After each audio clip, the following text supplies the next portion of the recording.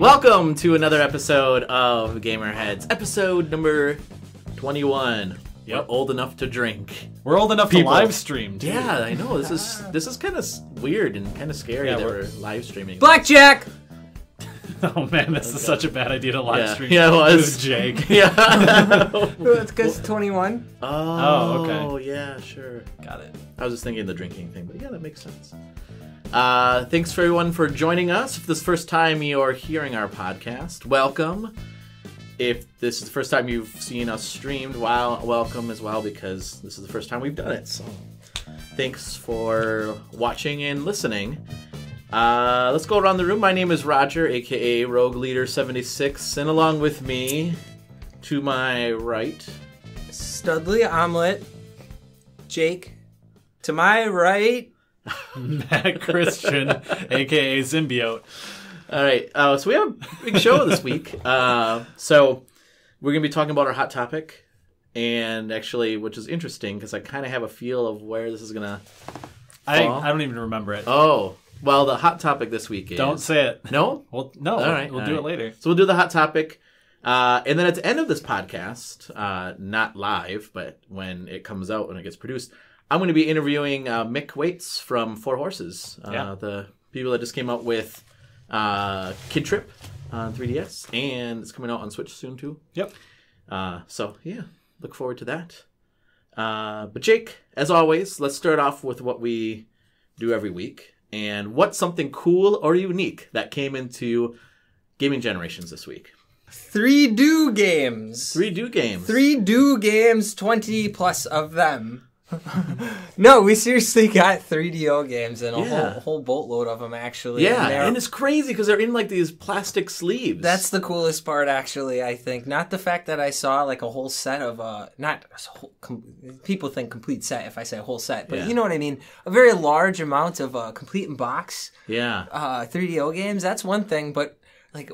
These sleeves, I'm telling you, I don't know. That's pretty custom stuff. It's like a custom 3DO sleeve? Like an acrylic, Oh, weird. And then one of the, I don't remember what game it was, but you opened it up and you showed me, and one of the it had a custom controller, and that was sealed. What? Yeah. Zadnost. It's like this, like a Russian at the height of the Cold War style. Yes. It's like party game. Yeah, Russia and North Korea was in this game too. Like, dude. I'm like, what is this game? Is this prophecy or what? Yeah, right. Like an FMV, like game show style thing. Huh. Yep.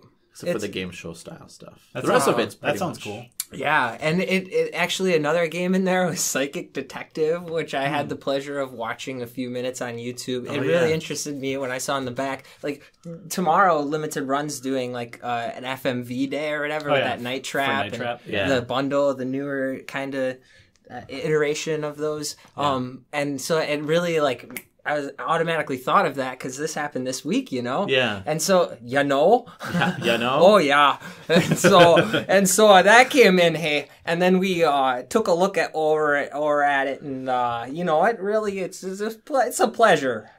You know, you have probably the most Wisconsin accent on our podcast, which is hilarious. And I hate when I notice it. Dang. But yeah, I guess that's... And you sold a bunch of them already, didn't you? Mm-hmm. Yeah. Yep. So it's even hard for me to remember everything that was there. But yeah, those were the two notable ones, I guess. The FMVs stood out. But, you know, classic FIFA and stuff like that. You should go... They're in their glass case, like next to the registers. Yeah. Probably like 15 of them right now. Yeah, we got that about. That's crazy. Cool. Yeah, it was pretty cool. Is that where you had those Play and Watch games or whatever, Game and Watch things essentially? Yeah. Until those actually sold too. Yeah. You still have the Snoopy one though. The Snoopy one's still there. Right. I could change the price. So the running joke on this podcast needs to be the Gordon Freeman statue that you have. Yeah. Because, like, no. So for anyone who doesn't know, like I went in there like the other week. Yeah. I've been going to your store for like years essentially. Not regularly, but for years. And I finally noticed there's a Gordon Freeman statue there. And you said you've had it for like ever. Yeah. But it's like big. It is It's big. like the size of this mic stand almost. I think it previously acted as the stand for our mannequin with the t-shirts. So it was kind of... Is it like just taken apart in the box? Is it actually bigger than the I box? don't know. I should just Don't open know. it and then sell it at a discount, and then we can have it in the store for a while and stuff. Like Yeah. it's gotten to the point. It has been years. I think it was left over from Plenty of events or room in something. here. Nice. Yeah, you know what else sold today that I was a little disappointed that I kind of wanted to buy it and I didn't buy it and somebody else bought it. The Jungle Green N64. Yeah. Really? Yeah. Yeah. Yeah. It was With the kind of cool. Two looking. controllers. The two controllers. Was yeah. it like, could you see through it? Was Yeah. it that stuff? Yeah. Nice. Yeah. So it was pretty funny because like two guys just came in and like grabbed it off the shelf. I'm buying this, and then like I don't know, they spent like over $200. Yeah. Like buying like within like 5 minutes. On Like Nintendo 64 stuff? one of them bought also a Game Boy Advance, not the SP. He bought the other Game Boy Advance. Yeah, because then they were asking for a Game Boy Advance player because it was on Yeah. our website. That's right. And I was Weird. like, I didn't even know that existed. I thought there was a Super Game Boy which played Yeah. just regular Game Boy games. I didn't know yeah. there was an Advance player. I think I remember that. Yeah. So that's pretty cool. Yeah. So Yeah. I was like, oh, I kind of wanted to buy that, but So I that's waited something too long, cool so. and unique that left gaming generation. And you know what else is cool, and unique that left Gaming Generations that I finally picked up? Skyward Sword, Oh, the Oh, 25th you anniversary. could have just borrowed mine. Oh, I know, but this You didn't have comes to with give Jake money for it. the, you know, do you know how much I got it for? Yes, I do. $20. Oh my gosh. They took the liberty of like taking anything that we had more than 3 of and putting it on clearance. And I was like, that just because my we gosh, got it was 5 so traded amazing. in a week, it doesn't mean like we can't sell them. So your clearance rack was just like all Call of Duties, and then Assassin's Creeds, and then all of a sudden just a Skyward Sword. That really is. It kind of I was the case. I was at their So, Nintendo you know, that's section. cool, I guess. I was in the Nintendo Wii section, and I was like, oh, yep, there's Skyward Sword, $40. And I was just about to leave, and I turned at I'm like, oh, look at the clearance.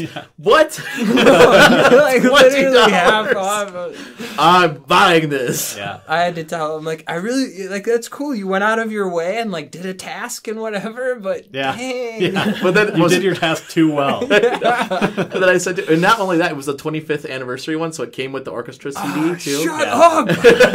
I'm gonna get in trouble, I swear. This is ridiculous. And then I said to him on the way out, I'm like, Jake, I finally got this game I've wanted for a long time for $20. He's like, what? Yeah, I didn't. Oh crap! Yeah. That's what he said. And all the coworkers were beaten then. Yeah. and then all hell broke loose. Oh, Yeah. It was pretty funny. that's cool. I'm How's happy you got how it. is the new role going too? By the way, It's fine. It's Yeah. I'm a busy dude, I guess. Yeah. But I'm happy to sit here and relax. I can tell you that much. cool. I don't dislike it. I don't mean to say I have to get away from it. But Yeah, no, it's new, so yeah. nice. Thanks. Matt, Yes. you've been busy. Well, yeah, and You no. have not even played any games. I haven't That's played how any busy games. you've been. Yep. That's how much of a gamer I am. Yeah. I worked on a game jam, the Cat and Octopus Jam, That looked really awesome. which, yeah, I can show it to you after this. Yeah.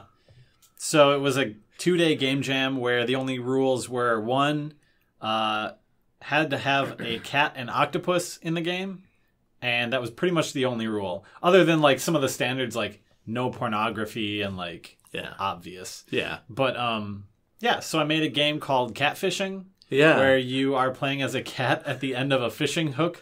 Well, it's not a hook; it's like a clamp holding the cat on the back, like where a mama cat would like pick it up and stuff, holding it, and then it shoots stars at a giant octopus. And does the octopus arms move? Because Yeah, that's so and then cool. it's like the cat's arms are all physics based. So like when you move nice. when you move the cat around, he just like flails and stuff. Oh, nice. Yeah, That's so cool.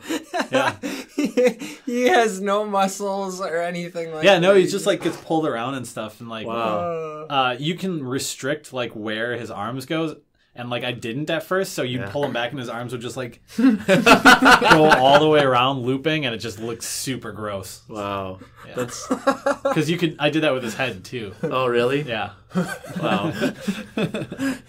But you hand drew all those, right? You drew the cat, you drew the yeah. octopus, right? So I did it in the same style that I'm doing my like next game, Yeah. which is all like Oh yeah, hand-drawn. that whale. yeah, Was it's I all allowed down to say there. that? Otherwise, I'd show Yeah. you. Yeah, Oh, cool. yeah. So I did that. Cool. I did some drawing of the whale character for the game. It's a whale wearing jetpack. Yeah, that wearing looks a cool. jetpack. And yeah, it's pretty much it. Yeah. I think for the dev. I mean, the jam took up a lot of time. Yeah. 2 or 3 days, two and a half. Yeah. But that was cool. I was really impressed with what you came up with for 2 days. Yeah, I think once a month I'll still do the jams because Nice. it's good to get practice in that way. Do you think there'll ever be something that you're like, I should keep going with this? Or do you really leave them for what they're with the supposed cat to be? and octopus game, there's actually a gameplay mechanic I didn't get in that I really wanted to get in. Since the cat is at the end of a line, when you move him, he just moves the whole line and the cat with him, right? So it's just normal movement and stuff. Sure. Yeah. What I wanted it was the cat was at the end of the line and you kind of moved the tip of the line, so when you'd flick it forward, the cat would kind of flick up and forward, and then he'd be pivoting on And the with end of the the line. delay.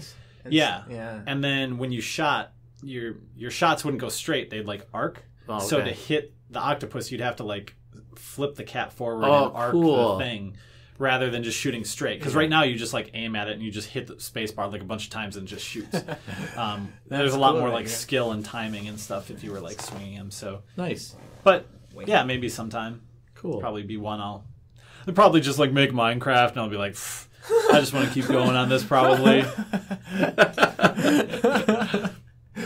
Yeah, it looked really good. I retweeted all your...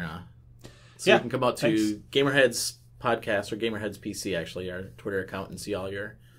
Yep. Or you can go to yours, too. And I think... Did I put out the vlog before the last podcast? When was it? I think so. I think so. But just again, I'm doing game dev vlogs, so if you go to YouTube, look up Subject Matter Games. I have a monthly vlog, so... Yeah, Yeah. it's cool. So, we're probably going to be light on the news this week because of the fact that we have the interview at the end of this podcast. So it's not too long. But let's go into the GamerHeads news flash.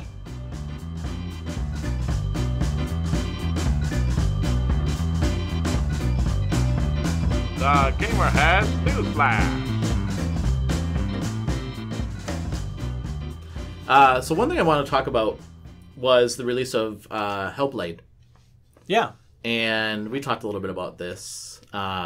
So the game has an interesting mechanic, the permadeath mechanic. And Matt, why don't you go into that a little bit? Well, so... And then the other piece. The you told me about. permadeath thing, I think, is false. Oh, really? So people freaked out that it was a real thing and then kind of backtracked on it. Oh. Okay. Because I think the devs said it was a thing, and then people tested it and realized it wasn't. So I'll explain it after this, but it wasn't happening. And then everyone was like, oh, the dev just kind of lied to us. So that was kind of What? a real strange thing. Oh, So crazy. I'm going to explain this based on the idea that this is not in the game officially, right? Yeah. Maybe after this, someone comes out and says, oh, it actually is a thing. So who knows at this point, because none of us have played it. Right. But so the game, supposedly, when you die, has this rot thing that starts engulfing Senua, I think is the name of the main character. So it starts on her hand, and it's this black, not goop, but like she's decaying kind of. Okay. And each time you die, it slowly creeps up her body and stuff. Yeah. And if it covers her, supposedly at the point it would cover her, that would be not only is this game over every time you're dying and this is happening, but this would be full game over, and it would delete your save file and force you to restart from the beginning of the game. So it's a permadeath that's based on the number of times you die. I was gonna say it's a kind of extravagant way of basically saying you have this many lives until you're dead forever. Yeah. Yeah, and at the But then it deletes not unless- only that, but deletes your save. Unless also the points of death that was the mattered, idea. so you decay more if that'd be man. terrible. Yeah. Wow. And then it starts eating away at your hard drive on your PlayStation. so yeah, the kind of joke and meme that was going around Twitter was man, I can't believe if you die in the new Uncharted, it reformats your C drive. Just ridiculous things. That's hilarious. But then something else happened with the release, right? Yeah, and we might talk about it more in a future podcast for a hot topic, possibly. Yeah. Because we were planning on discussing reviewing stuff in the future. Yeah. But so again, I mentioned that in a previous podcast that I listen and watch Jim Sterling on YouTube, who's an independent game critic, used to work at Destructoid, I think. So he published his review the morning all these reviews came out. I think it was this last Wednesday or Tuesday or something like that. I think Tuesday, yeah. And he posted it, 1 a.m. or something like that. And I woke up, and I usually wake up and watch YouTube, so I saw there was a video from him at like 4 a.m. or something. And it was about kind of like a little bit of a retraction.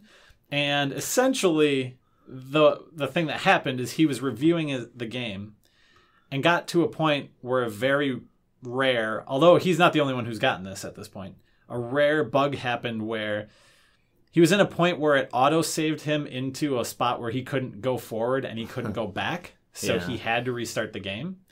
And at that point, before that, he was planning on giving the game about a 7 or an 8. And when that happened, he dropped his review score to a 1 and posted it. So because it's a broken game. Yeah. So it came out as a 1 out of 10 because he hit a broken spot and, in my opinion, didn't want to restart it, Yeah. But like I said, he did kind of retract that. Talked to Metacritic because Metacritic had posted a 1 out of 10, which is severely. I mean, is he so his score goes into Metacritic? Oh yeah. Score? Oh, I didn't know that. Wow. So he had to contact Metacritic and be like, hey, I pulled a bad, because he kind of had a knee-jerk response to this thing. It is like a bad thing, but he said in his video, if he gives it a 1 out of 10, he's rating it on the same level as some of these games we've talked about. The good old Revenge or whatever, that biker game you made me play back in the day. Yeah. Like, think a 1 out of 10 is like that or lower. Yeah. Yeah. So, and that game truly is broken. Yeah. I think it... I don't know. Maybe I'm not allowed to have an opinion in this case. Nope, you're not. I feel as if that takes away from both the credibility of him as a writer and the credibility of the position that he's in. Yeah, it does. I think you realize that somewhat. Yeah, but I mean, in taking back what he said, like, he should almost stuck by his word. And well, but then what? I mean, like, then people say you gave it a 1. Like, really? It's on the same par as. Then he owns it up. I don't know. I just think it's weird. I mean, I know like anybody can say something wrong and then retract their story or not everybody. I'm in most cases in the Not media everybody. or whatever. Like, Seems like Twitter's. But don't you think that's kind of like the world that we live in right now? That social media, Twitter, Facebook, things like that. People are just without thinking, they go right out. But that's the thing. He's a professional critic. There's a lot of professional people like that's what he does say for a things living that they shouldn't on Twitter. No, but you can't if you're the president of a company. Isn't that basically what this guy is? Doesn't he own his own enterprise? Well, his own brand, yeah. How can he get away with it? It just bothers me. I don't know. I mean, if he wants to post whatever he wants, he can. I agree. And if he wants to retract it, he can also. I think, like, the thing that's a little weird to me is for him to own up to it and be like, yeah, I had a knee-jerk response. This probably isn't the best idea. I retracted everything, and I'm putting out possibly a better score. Well, better than a 1, right? Yeah.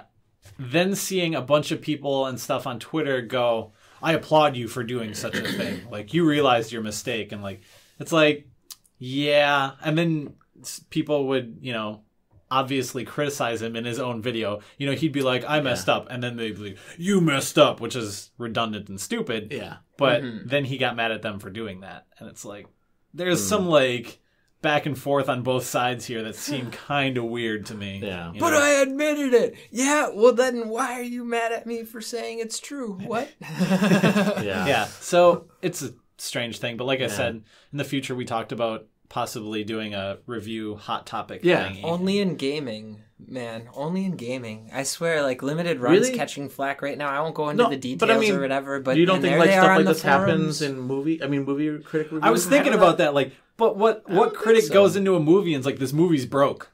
Well, like, that's true. Well, unless the plot's broken. It would be like if a movie reviewer went in to watch a movie and the reel melted halfway through the movie and then they based their review on that. Yeah. Because you can put in another reel of the same movie, but start it from the beginning and rewatch it and then grade it. You know what I'm saying? Yeah, but don't you think, I mean, this has to happen where a reviewer goes to see like a movie or a play or something like that, and based on what happened to them earlier in the day, let's say they get into like traffic jams and stuff. So they're in a really bad mood. They go see this movie and they're like, this is a terrible movie, and they write this bad review, and then like 2 weeks later they watch it again, like, that wasn't so bad. Why? Yeah. Why did I give it There's such a kind bad? of a reason I personally don't listen to reviews to base my purchases on anything. Yeah. And it's because of that. Yeah. As professional as you want to be, there's still going to be some bias. Yeah, absolutely. It goes the other way too. Like you might be having a great day, right? Everything's going your way, and you're like, I'm so happy. Hey, this is a great movie. This No Man's Sky is game of the year. 10 out of 10. Speaking of which, good transition. They came out with a new patch, actually. New DLC, I should say, for free to fix their What game. else? Oh, no, but what else? Because they already did that. Oh, to a yeah, but this degree. one like allows people to do jumps like from one place to another. Oh, if they get and it adds more stuck parts or- of the story. No, Oh. like distance wise. Oh, sure. So you don't have to fly forever. Hey, that just happened now? Yeah, it came out like Dang. this week. Yeah. The last one was like base building. Yeah, and base stuff. building. Yeah, That's what this they one's more about story. They said, and then also allows user to jump from one section to another very quickly. I will say I have not played it since I got frustrated with it. Since you bought it after I told you not to buy it. I got it for $10 though. Still. But you know what game I did buy, and I will talk more about it. I did buy Elite Dangerous, and that's the game I wanted No Man's Sky to be. Okay. And then one last thing I'll quickly touch upon is that Super Nintendo Classic, the SNES Classic, is going to be available for pre-order at the end of the month. Oh. Yeah. Actually, what? Yeah. Like Nintendo confirmed it, but I don't know if they gave a date. No, they didn't. I just said at the end of the month. Yeah. Okay. That's actually good for me to know, because once they're allocated, they really are. That's why I was so stunned that Walmart put out those pre-orders, but then Yeah. I guess that makes sense, because Yeah. they can't But you fulfill didn't get them. any of the NES classics. And the first batch we did get like 5 You did? or whatever, but then we couldn't get it like ever. Oh, 'cause it even never when came. everybody else. But even other people got it. Like Walmart would get it. I know, Target but you would get didn't. it. You didn't No, actually. But you had them on order, but they never came to your store. Exactly. I see. Well, we ordered, way more. I mean, basically, there was no guarantee for anything, so we just Yeah. put our names down You for did as get many as possible. 2DS XL. Yeah, one. And we It's had still to, sitting there. since we only got one, we had to pay for shipping, so it cost us more than what we sell it for. Like, thanks, Nintendo. Yep. Nice. Well, that's all that I had for the news. Let's take a break here, and then when we come back, we'll jump into our hot topic.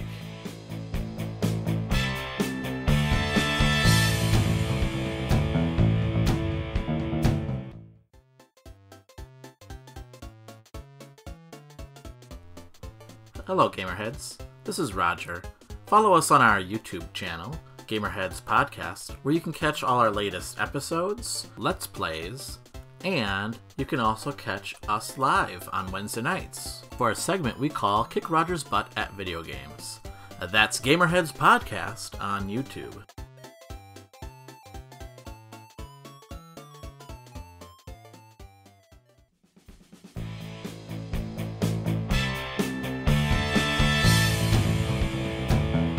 Welcome back to GamerHeads. This week's topic is actually something that Matt and I talked about. That I don't remember. That you don't remember. And this week's topic is how the the yearly release of AAA games makes the gaming industry better. Yeah. How do they make it better? Yeah. Jake. Yeah, Jake. I thought you guys talked about it. We just talked about how I thought you guys. we just talked about how your clearance rack is full of Call of Duties and Assassin's Creeds and Maddens and Yearly Why are releases of the same game over and over and over Now, again. Jake, tell us why those are good. Why they're good? Yes. He's not going to tell you man. why they're good. This is why I picked this What a topic. challenge! Do I have to, or So can first I of all, say you my knew this personal topic. I opinion? stopped by you and told you this topic. Kind of ish, Yeah, I it's told you. it's. You I have think. your whole answer on that little sheet of paper. No. All right. Why are they good? Yeah, why? How does it help the gaming industry?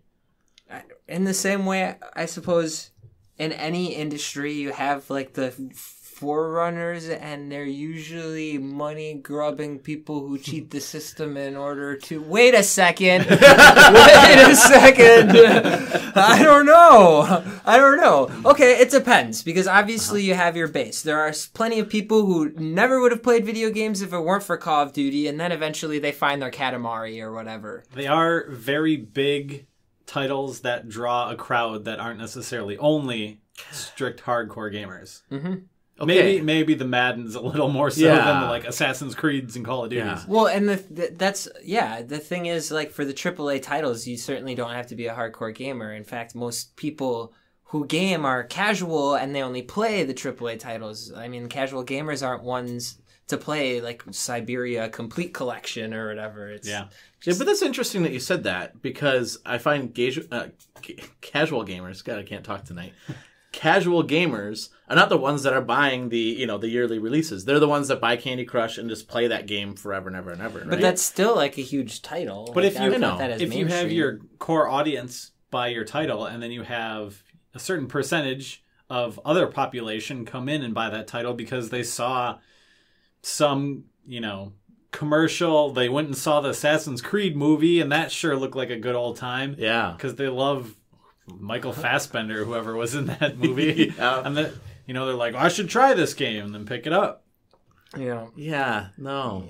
The yearly releases of games, I guess it depends what we're talking about. If we're talking about, like, Madden games, those games really bother me, because there's nothing different from year to year except for roster updates. And really? Some mechanics. Okay, I would agree. If you were like a hardcore Madden head, then yeah, you'd probably be like, yeah, this is changing. But I think Madden's also a good example of where there used to be good competition in the NFL, like, gaming. Are you okay, Jake? I'm continue. He's gonna just blow up in your face after you're done with this. So just keep going. So it used to be that 2K Sports used to make football games too, and then when they had the last one, I think it was 2K5, and that was a great football game, because not only did it obviously play the game, but also it gave you the experience of, like, watching ESPN every week. At the end, every week you could watch ESPN and watch other games, and they gave highlights from other games. It was really a cool mechanic that Madden never incorporated. And then when EA just got the license for the NFL, I mean, I feel like they don't have to be innovative. They paid for it. Oh, I know.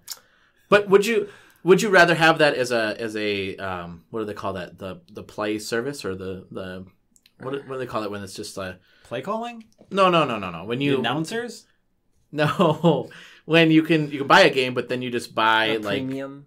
Yeah, you buy like a premium, like a season pass or something like that, and then you can get updates. And then instead of coming out with a new game, they would just come up with updates every year to that game. But that would be like a roster thing. Like that makes sense. But yes, that's what I'm saying. Then why spend? Why? I mean, the thing is, I don't like spending $60 every year for the same game, just different roster. They do update more than just the roster, though. Yeah, you actually. They do. But like, I was going to have a point in regards to the fact that, like, actually AAA titles, generally speaking, because the market share is going towards indie titles and stuff like that, not towards or whatever. Obviously, AAA titles have a large share, but we all saw in the past few years, like, a Battlefield that didn't sell, and Hardline, or a Call of Duty that didn't sell in the last one, or an Assassin's Creed that didn't sell in Syndicate, and the one before that. You know what I mean? So, like, it's not always a guarantee or whatever, but it is always a guarantee for money. But the thing is, for Madden, for NHL, and those titles, they're the only ones that consistently, there is no year, even if there's no improvement and they really didn't improve the game, the consumers say, I want it. Like, it's the craziest thing that Madden is the best-selling game year after year at our store. It still blows my mind, actually. Yeah. You know? And like, my whole argument originally was going to be how, like, they're bursting their own bubble by having that annual release. They are.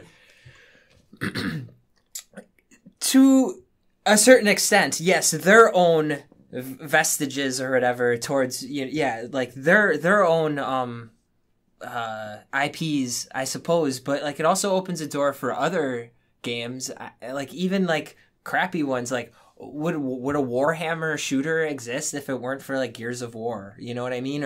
Or like I mean they would or whatever, but I don't know. I feel like there's plenty of games that sell 500,000 or less copies that exist because those AAA titles exist, so they create a market for people to buy those. Like generic shooter World War II, whatever that we had one of you guys play for. For the garbage bin game. What was that? Enemy Front? Enemy Front? That was a terrible game. See, that's totally okay. Like, I have this game called, like, what is it? Like, Honor of Duty Medal or something like that. Like, it's seriously the most generic game ever. It's not Medal of Honor? Cookie cutout. No, it's literally like this, like, Call of Duty Medal of Honor, you know. Ripoff? Yeah, it's like. Really? Yeah, it's. But it's is that good? Horrible. I love it. No. So no, I mean, is that good for the industry? It's just watered down and whatever. Yeah, that's what I'm saying. Is that really good for the industry that now...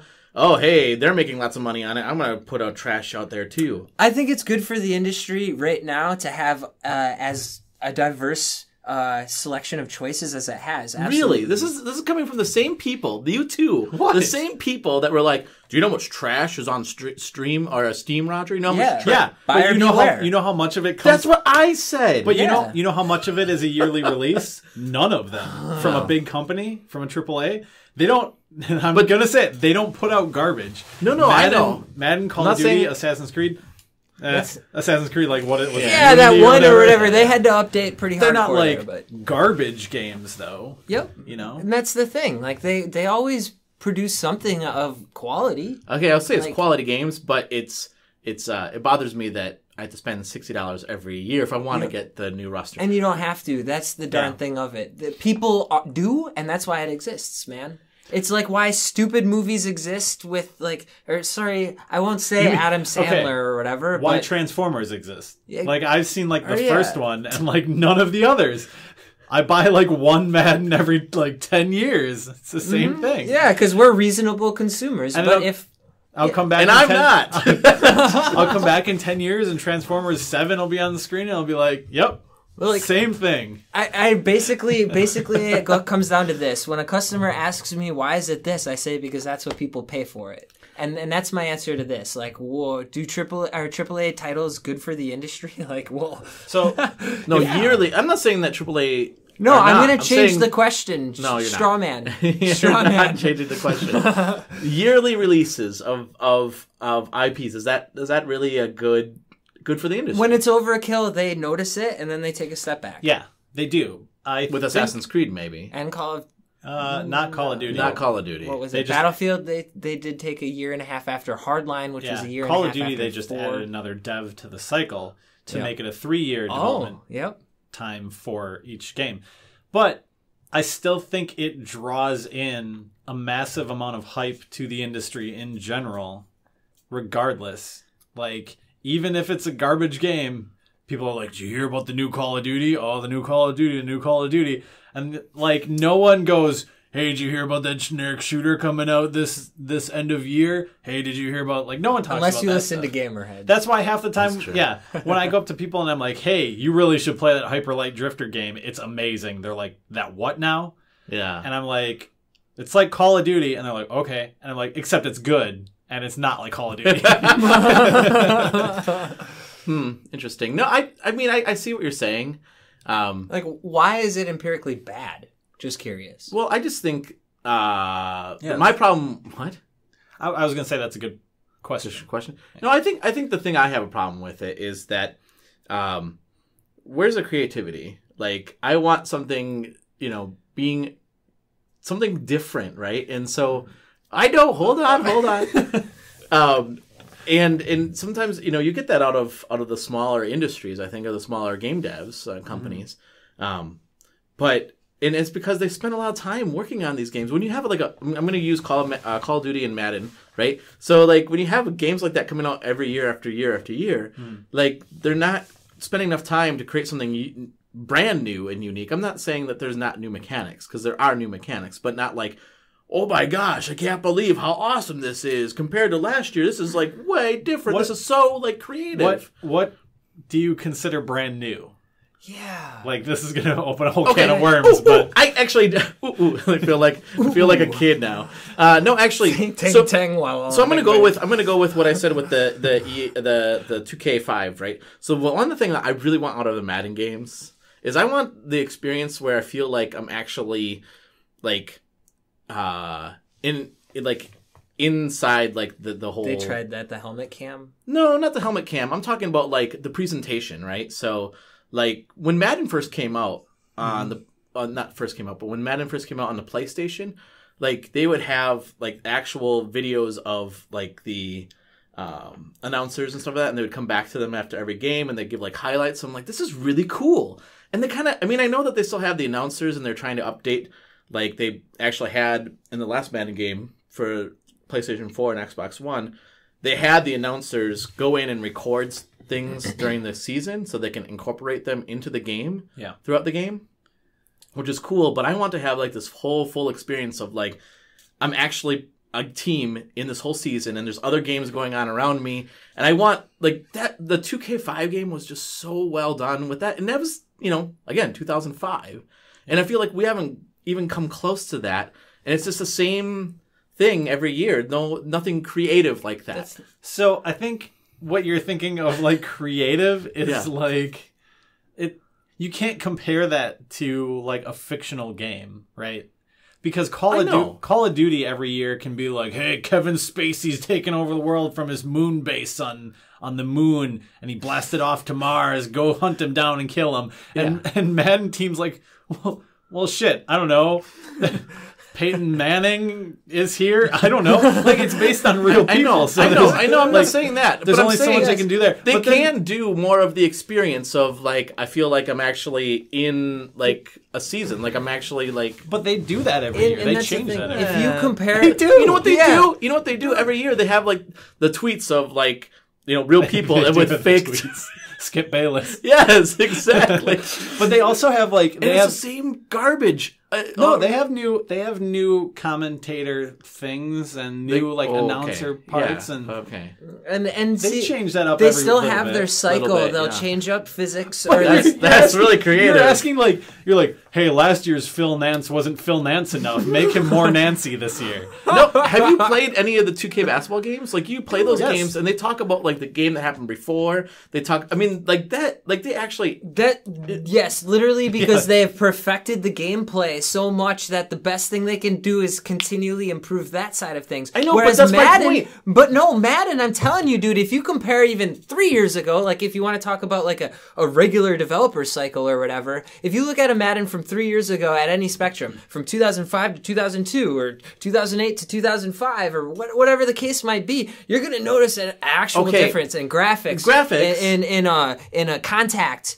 And like all of those things are improved every year, and not always. You can't notice it so much unless you play it all the time. Not always. If you played it all the time, you'd realize how much better like interceptions are nowadays compared to back in the day when you just hit Y or whatever. That's like when you play a fighting game, you know, and then you watch some pro play it, and they're like, oh, they know all the like little tweaks and stuff of the controller, and you're like, oh, I was just smashing buttons.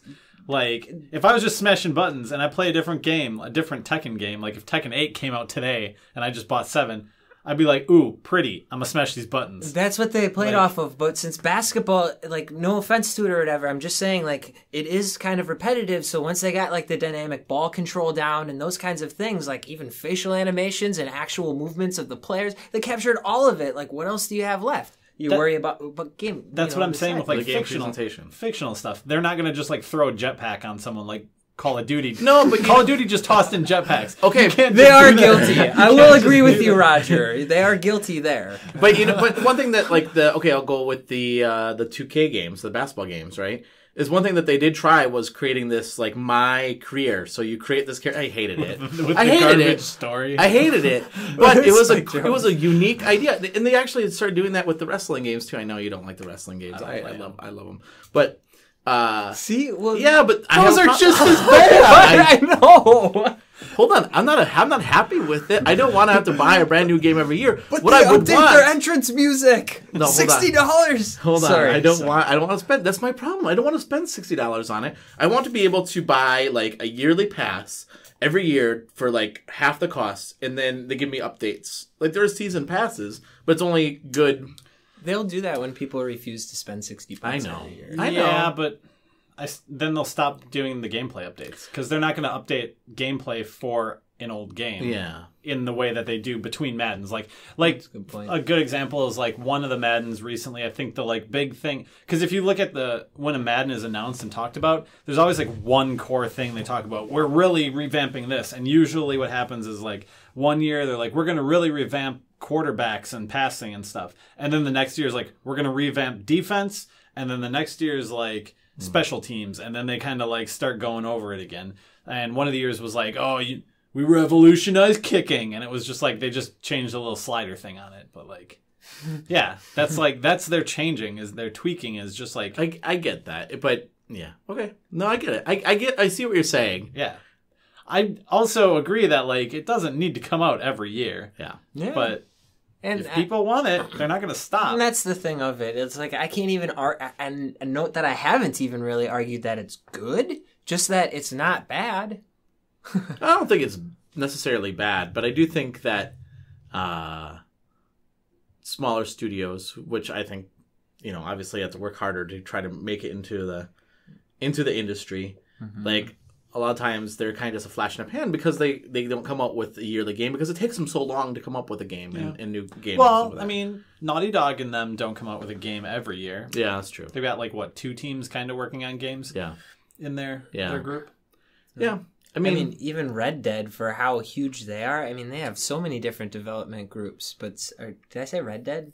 Yeah, I meant Rockstar. Yeah. Oh, okay. I did. No, say you said Rockstar. Red Dead, but I know you meant Rockstar. Oh yeah, jeez, yeah. But still, for how they have, San Diego and Vancouver, whatever, like all those places. Same with Ubisoft too. But Ubisoft does release a lot of titles. They do. I mean, Rockstar. Assassin's Creed. Isn't that them? Even that's every year. And- but and then the Far Cry. Raymans and Far Cries and But so Far they're Cry, really busy. Far Cry is a little closer to the like Every 3 Naughty years, Dog thing, right? Mhm. Yeah. And those are individual teams working on it though. But then you have like your really AAA titles. Like you can't say it. It's like that because we're talking. I guess going back to Rockstar, Grand Theft Auto or Red Dead Redemption. Like those are titles where like you can't be like, whoa, these great games that sell 10 million copies. Or like they're what? Like they're pretty good for gaming, I'd say. So we said what's good about releasing every year. What's bad about not just indies, but AAA is releasing every 5 years, let's Every say. 5 years? Yeah, let's say what's the problem with Grand Theft Auto coming out every 5 years? Why shouldn't it? Why shouldn't it? It's a funny thing that you say that, though. Did you know that this last month, Grand Theft Auto 5 was on the top of the charts? Well, to be fair, They keep coming out with new content. That game is getting like massive amounts of content still. See, like, that's it's what I'm crazy. talking about. Like, how cool is that, right? Now, Yeah, but you can also like fly a jet and jump out of it and then like swan dive to the ground and land in a pool and be like, I'm okay. Plus- in football, you can throw a ball. Right? Plus, people bought it 3 different times. They bought it That's on true. their PC, and then they Yeah, bought it on that's true. their old console, and then now they were the like, new "We're consoles, never yeah. going to make it on the new console." Yeah. I literally remember them saying And that. it's got those microtransactions in it. If you want to buy the coin to get stuff in it, you can do that. Yeah. Yep. So yeah. So I think the problem if they don't have AAA games. Oh, were you going to say I was just more? going to say, to be fair, Madden also has card packs that you can buy. Yeah. So that's also microtransactions. So. Yeah. Well, same with the baseball game that I bought. See, that's a game that I haven't bought a baseball game in a long time. See, the And I problem is heard- you buy them every year, and then No, you're I like, don't. oh, last year was so No, much I better. don't. Brock Lesnar No. looks way more jacked. It's so Wrestling swole. reference. Yeah. His pecs don't look as good this year. Yeah. No, 2 out of 10. Well, actually, Retraction. The wrestling Actually, game is not. actually that's not a good example because I end up buying one every year. I'm like, ooh, that sounds really cool. So maybe that is a bad The example. pectoral, Yeah, but- pectoral physics on his finishing move are off. Yeah. Yeah, but you're thinking about buying a Switch too, Roger. Oh, what? I am. Anyway, Woody Woodpecker over here. Okay, anyway. So if games if they don't have AAA games releasing every year or if they release every 5 years, then I think people are going to say, why should I even buy this console anymore, right? Because it doesn't have any games on it. I mean, that was What? so let's just say like you bought a don't PlayStation, understand. right? And let's say that a developer that's really only exclusive to PlayStation says, all right, we're going to come out with a game once, and then 5 years from now, we're going to come up with another game. Another 5 years, going to come out with another game. Yeah. Then I think people would say, I don't know if there's enough. I mean, maybe they would. You mean like Zelda and the Wii U? Yeah, I was going to say, or 3D Mario and 2D Mario. Like, I know they're still Mario, but still they're so different that's exactly what they do. It's like a one-a-generation. But that was the problem with the Wii U. Is that they felt that there wasn't enough games on it. That's what I'm saying. That's why releasing every year is such a good thing. I know, but that's what I was saying. So if Switch has Madden every year. People would say, I don't know if I really want to buy the system because it doesn't have enough games on it, right? I mean, that's the opposite of coming out with a yearly and release. Maybe that's Nintendo's fault, though, and exclusively Nintendo's fault, because they want to control the titles that are on their hardware so much that, like, yeah, unless you get your basic shovelware that they just make so many copies, whatever. And even by shovelware, I mean, like, Just Dance, sorry. No, Yeah. but you know, the Wii did have a lot of shovelware. Yep. It had a lot of shovelware because a lot of people bought that system. So, like, out of the AAA titles, though, they really controlled that. I mean, they gave Mass Effect a shot and Darksiders and whatever. You know, I mean, they gave it a shot. But ultimately, because they control those IPs, they can only afford to put that many out. You know what I mean? Like, yeah, but I think Nintendo's problem though with like Darksiders on the Wii U, and even some of the even Skyrim on the Switch is the fact that these games have been out for such a long time that people are like, I already have that game. Why should I buy it again? I think the Switch might be a little bit different because now people are saying, like, Ukulele came out on the other two systems first. Oh, yeah. And now it's coming out on Switch, and people are like, well, I wanted to hold off and buy it on the Switch versus on the other Switch systems. is leading the way, though, on a few titles. Like, I know Binding of Isaac is going to come out now on PS4 because of the success on the Switch. Oh, wasn't it out on PS4? Digitally, but it's going to get a physical I see, copy. sure. Okay. And, like, right now, of course, that's booming. I mean, I get that because, like, I purchased Abduction. Well, I was a Kickstarter backer of Abduction, the game from the creators of Myst, for PC. And I got a physical copy for Windows and Mac, I think, and a digital download for Steam. And now they announced that it's coming out for PlayStation with PSVR support. And to me, that's better than the 3 copies of it I already have. And it's like, well, that's the one I want. Yeah. I mean, I've played some of it, but sweet. I got a new graphics card. So I you're can play excited that. about it. You don't feel like they burned you.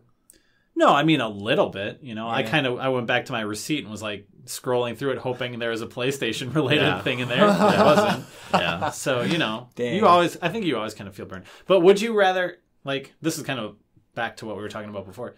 Would you rather have the Sony Xbox that plays only AAA yearly releases, Assassin's Creed, Call of Duty, Madden? Those are the only games released on it. Or would you play the Nintendo Switch Station, which releases a small handful of indies every year, and then 1 or let's say 2 large AAA unique titles, not yearly releases? Let's say, like, you know, a Zelda, and then the next year is like a Metroid, and then the next year is Mario or something. That is literally my gaming habits, so I'm biased to that one. Yeah, the latter. Absolutely the latter. Even if it had, like, obviously it's going to have way less games than the yearly, let's say. Oh, yeah. I think that's the reason I kind of want to get the Switch, is because of that.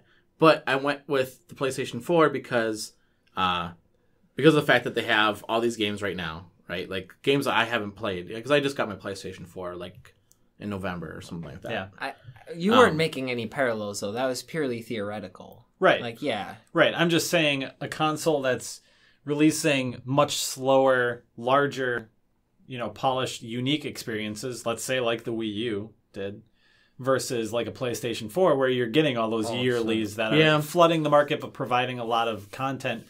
Not necessarily every year just for those titles, but in between other titles that might come out there. See, you know? and that's, so Wii U, I think absolutely not, right? But I think now that they're seeing some success, like Capcom, do you know that they sold over 500,000 copies of Ultra Street Fighter on the Switch? And now they're like, yep, we're going to totally support. I know, it's an old game, I know. No, like, to be fair, wasn't that like a launch title?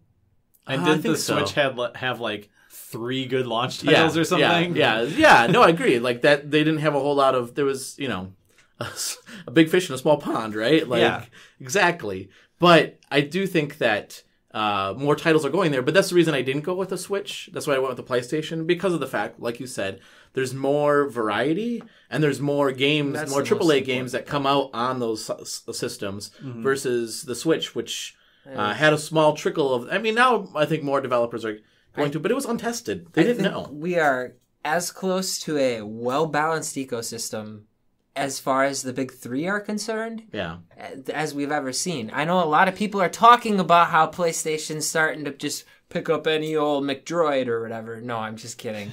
I actually like that game a little bit, but I'm just saying, like, 99-cent titles that it's just like, yeah.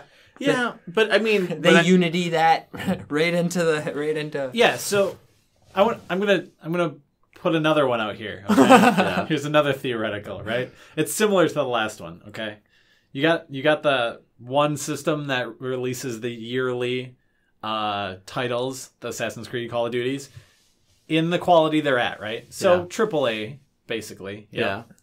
And then the other system, you have those indies and those multi-year games, but you're taking a risk with the quality of them. Would you rather have the one that's known solid quality, or the one that's possibly really good, possibly really bad, but has a more diverse amount of games? I kind of relate this to my 3DS. I love my 3DS. I actually play that more than my PlayStation 4. And because there is much more variety of games on the 3DS. What? Yeah. Really? I think so. There's a lot of games on the 3DS. I must be biased. I have a lot of games on the 3DS. Maybe not in amount, but certainly style. Because they use the mechanic to their own sort of imagination. Yeah. That there certainly are different styles of games. Now, I will say that I do tend to lean towards RPGs. And the 3DS is really a good RPG machine. And there's just a ton of them on there. But I feel like there's a lot more variety of, and I do think that like the indie games that are on the Nintendo systems are a lot better than the indie games on like Xbox 360 for sure. Like there was some there was some really bad. No, I'm talking about like the really like budget games. You're talking about like in RPGs, and then also talking about like downloadable titles and stuff. And I think you'd like the Vita just as well, if not more. Oh yeah, you'd love the Vita. Actually, yeah. To be honest, really, that is exactly what that is. You would like sleep with that under your pillow. Like, yeah. Truthfully, too. Yeah, I'm saving up for Vita now. Nice. Yeah. No, I really do. I love my 3DS because I have more games on my 3DS than I do on my PlayStation 4. And PlayStation 3, I have a lot more games because of the fact that I have the PlayStation Plus subscription. Do you get a lot of indies through PlayStation Network? I do. Through PS Plus? Oh, through PlayStation, do you go out mean? And buy them? Oh, I thought you meant through 3DS. Oh, through PlayStation? Yeah. No. Those sales games. Like not even through sales. Do you just go out and browse for indies out on PlayStation Network? Well, I don't. They don't make it real easy for you to find indie games, do they? Kinda. Yeah. I mean, it's not listed. Do they have like? I don't think it's not listed. Games. Like they used to. Nintendo's like, hey, look at these the Nindies. Yeah, they do. Yeah. Yeah. Now there's so many. It used to be a lot easier in that sense, but then when it's like indie, 694 titles. There's so much out there now. See, that's the thing I think with that I noticed between like the PlayStation Network and the Nintendo Network, like from a 3DS perspective, is that like they have the same percentages of okay to garbage games, because if you look on the 3DS, there's some really weird stuff out there that's like someone built this in like Unity and just pushed this out there. Like what, the Ice Zombie Z? Yeah, some of these really strange like just push them out to get a game out there kind of thing. Yeah, like that same percentage is there, but the amount of games I feel is much larger on PlayStation Network than the 3DS Network. And I don't know why. Maybe it's just their store is terrible. But if you go on the 3DS store, you only get like 4 or 5 like pages of games. Yeah. On PlayStation, you can sit there for like hours and hours, and it just keeps going. Yeah. But like I said, it's going to have a higher amount of crap games because the percentage is similar, but there's a larger catalog. Yeah. And Jake's right. The only time that I have bought really truly indie games is when they're on sale. I'm like, oh, and I had to have heard of it too. Like I'm pretty guilty. Blue too. Rider. Like, well, now the sales are so frequent, though it's hard for me to pull the trigger when it's $14.99 or $29.99. But they have been doing a lot more of that. What do they call them? Like indie bundles, where they'll do like Firewatch and some other game mixed in together. No doubt. Yeah, absolutely. I this is a side topic, but I think if I didn't like kind of follow like devs and stuff like that, I probably wouldn't pull the trigger on most games like that. Most games in general, but yeah, because when I see Campo Santos, you gotta give it to him though. I mean, yeah, like if I see a game and it looks like pretty, the graphics are okay, gameplay looks decent from what I've seen. I don't like to spoil a game, so I don't watch too much coverage about it. Yeah. And the concept seems good, then I'll pick it up and if it's a developer like either I know or I played a game or I heard something about, I'll be like, oh, full price? Yeah, here, I'll give them money because I know they're going to get a cut of that, and it's going to be a bigger cut than if, it's on sale for 99 cents versus $14.99. Yeah. More choices are always good as long as it isn't too saturated with crap. And I think as of right now, it's not too saturated with crap. You don't think so? I don't think, again, the big three, if we're talking about consoles, compare that to like Steam, I think we're in a safe zone. Definitely. Yeah, that's true. Because I don't really actually do any PC gaming at all. Yeah. And I can imagine Steam is just plastered with garbage. Oh, yeah. It's either it's awesome or good luck. Yeah. PlayStation is getting there. Well, that's the thing. I think it's becoming harder and harder for quality indie developers to get their names out there. When you have, we talked about this when the early release or that topic we talked about a couple weeks ago. Yeah. Where, you might have a game out there and then it's like it's just a flash in a pan, right? Yep. And for like a second and then it's gone. Like, well, that could have been a cool game, but nobody knows about it because of the fact that just literally hundreds more games came out in like the next day, in like 24 hours. I love the guys and I literally have every single one of their titles, but we're ready to like title number 40 something for limited run and they've been around for like 2 years. Mm-hmm. Yeah. And how many indie games are like the best game that came out that year? In 2 years, 40 titles. There's probably some stuff out of that doesn't deserve to have that like eternal physical release. So I think that they're doing it both digitally and now even physically. Yeah. Where you're right, maybe it is becoming a little oversaturated. Yeah. To your point, Roger, about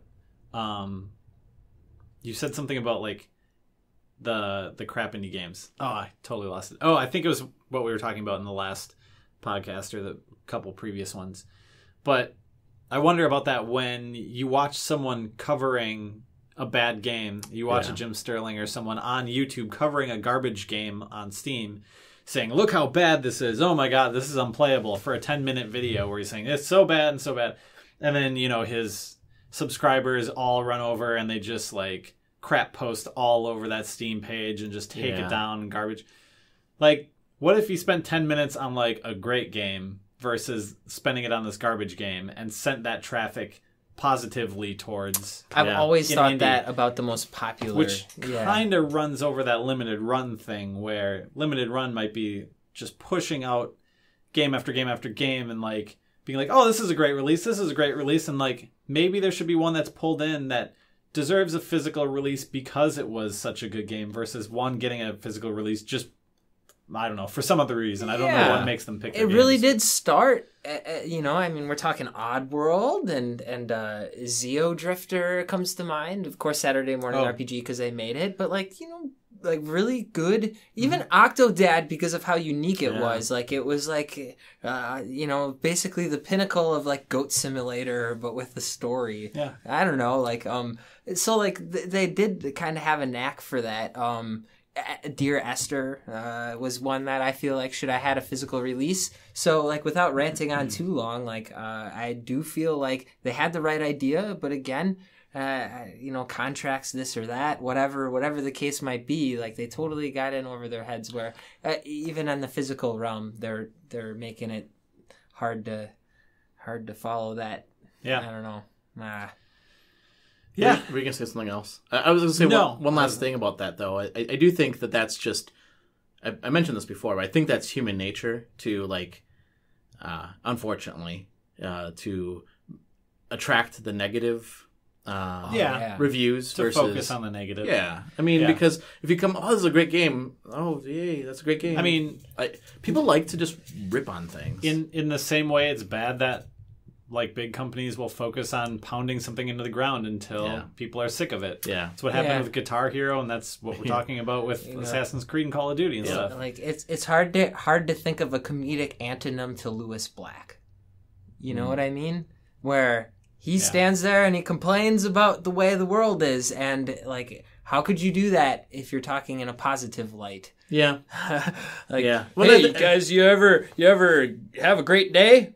Yeah. No, that's a really good point because you're right. I'm just giving you a good time. Right. No, I think it doesn't happen. I think that's a really good point. That it's harder for people to joke about something that's good, right, than to like really rip on something that's really bad. It's a lot easier to be sarcastic and mean about something, right? Monkeys show their teeth when they're uncomfortable. Smile. Yeah, good point. Yeah. That's why it's so easy to be like, every year games come out, yearly games are bad.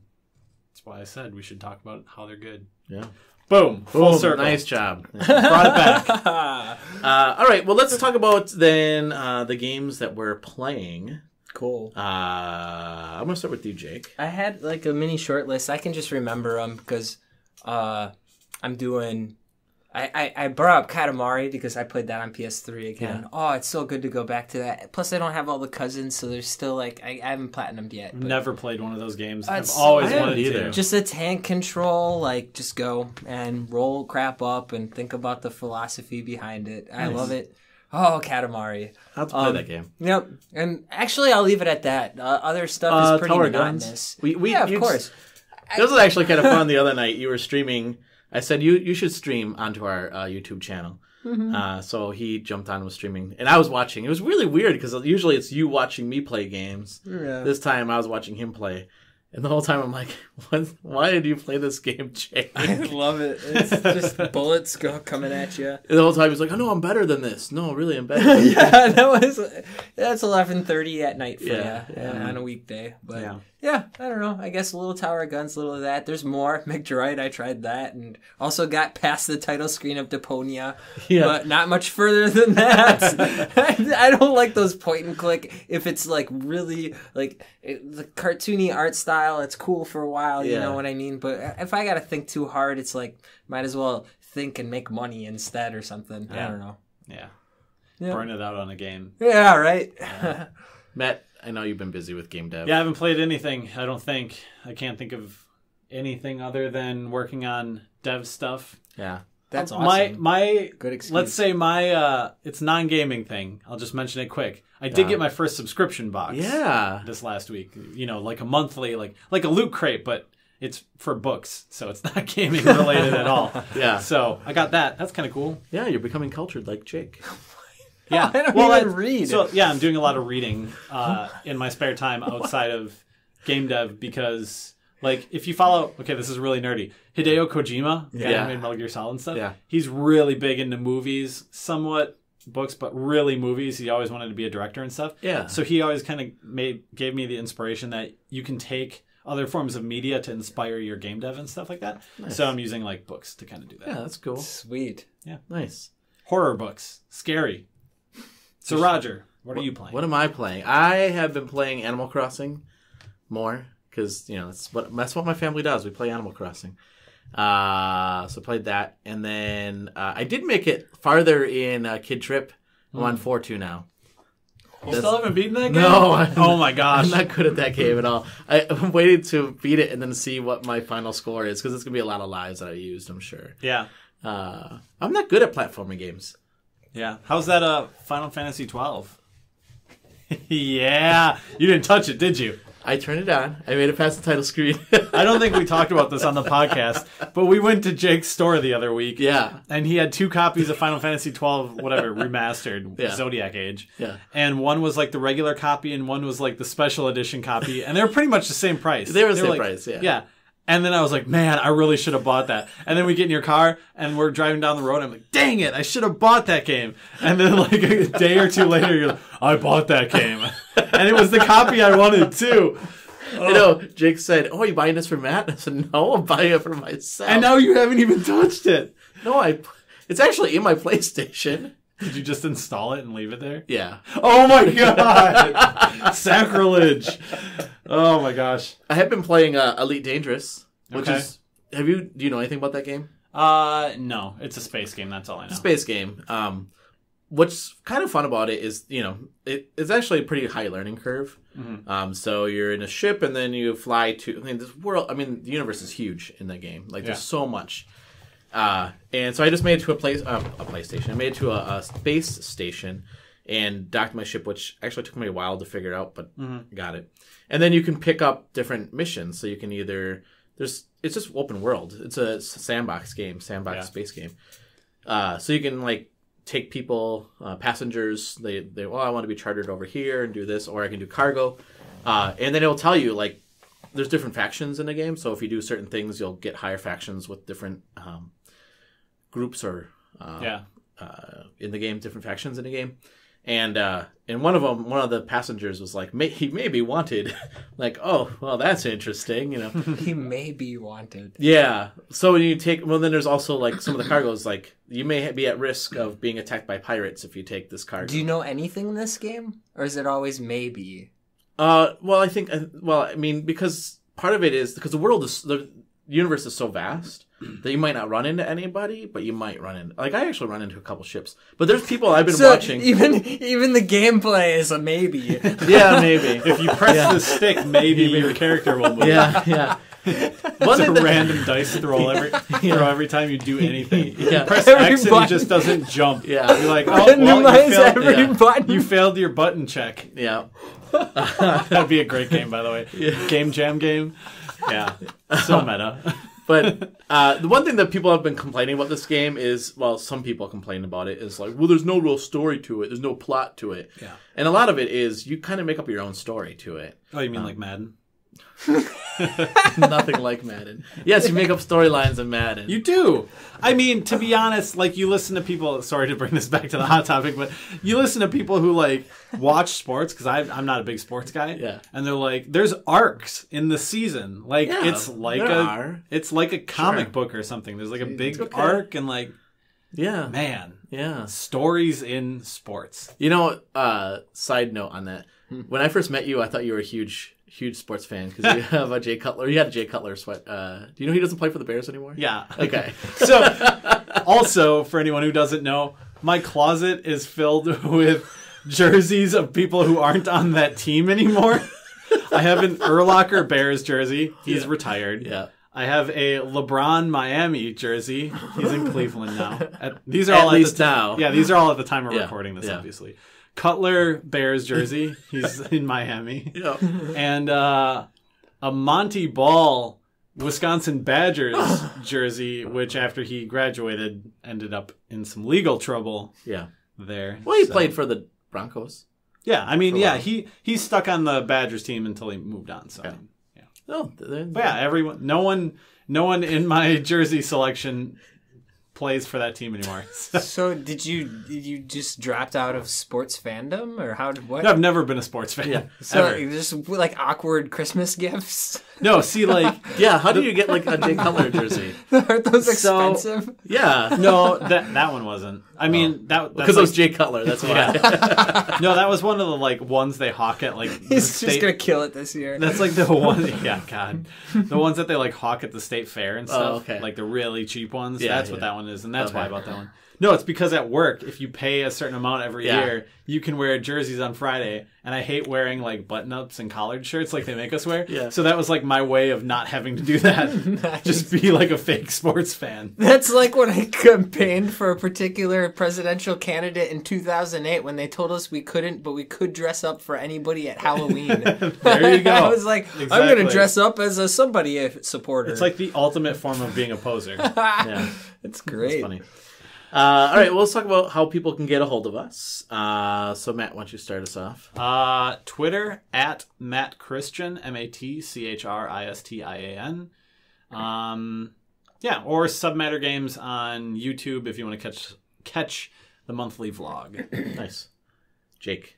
I'll be playing more and more on our channel Yeah? for GamerHeads. I'm good. I'm excited about that. Yep, on YouTube. That's Nice. going to be fun. Of course, I got the Instagram, Start Save Games. Studley Omelet on PlayStation Network is another great way to get a hold of me. And, of course, you can say hey on the Facebook page. Yeah, I got another fake message on my PlayStation, by the way. Oh, really? Yeah. I haven't turned mine on, so I wouldn't know. We did get a normal message, We did?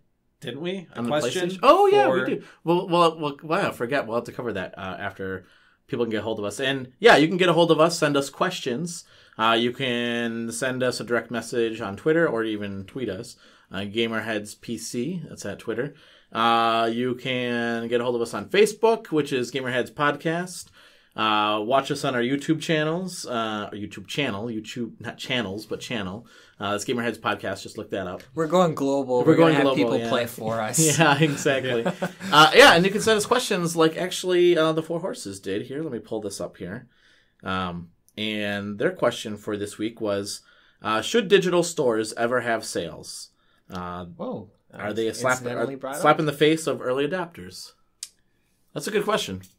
Early adopters? Yeah, like, so for instance, I buy the game at $15, and then, a month or two goes by, and then it's on sale for $6. Oh, okay. To come at that from a similar but slightly different angle, I've considered that as a developer who knows that Steam Early Access is a possibility. Yeah. Putting a game out under Steam Early Access, let's say for $5, and then as more content is built in the game, because again, Early Access game is being developed as you own it, Right. bringing that amount up as you add more content. So the early adapters would get it at a cheaper cost. Yes. Yep. Huh. And then, later on sales will bring it down. Sure. So I was going to say, I think there's a sort of checks and balances to that where, and I guess he's talking just digitally, right? Correct. Okay. So that does change things a little bit. But even, again, thinking from the console side of things, I do feel like oftentimes there are certain perks to signing up early. For example, a premium edition of a game where you'll get all of the content later for a cheaper value, or a beta, early access. I feel like there's the checks and balances where certain things are built in to people who pre-order. Heck, 20% off if you get a physical copy, and I know I'm going back to that, but again, there always seems to be some sort of incentive for people, be it comes with the soundtrack or whatever. Sure. And then eventually there's an edition that's just straight up vanilla. I think for me, I think it's Mass Effect Andromeda has been on sale a few times in the PlayStation Network.